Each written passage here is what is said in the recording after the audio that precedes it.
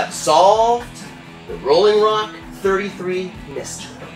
Duh, Einstein! Prohibition was repealed in 1933. 33 steps from the brewmaster's office to the brewery floor. Ah, I got it! 33 streams lead into the brewery's water feeding source. Groundhog Day is the 33rd day of the year in Pennsylvania and everywhere. The local workers at the brewery are Union 33. That is why. I heard that Rolling Rock was brewed at 33 degrees. You're both wrong! Here's the real deal. My grandpa used to work out the factory in Latrobe, Pennsylvania. He was killed by a rolling rock when he was 33 years old. That's why I got this.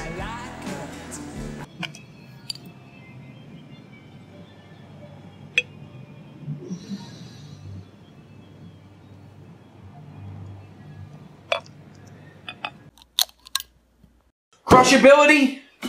I'll give it an 8. Overall looks, taste, feel, and smell?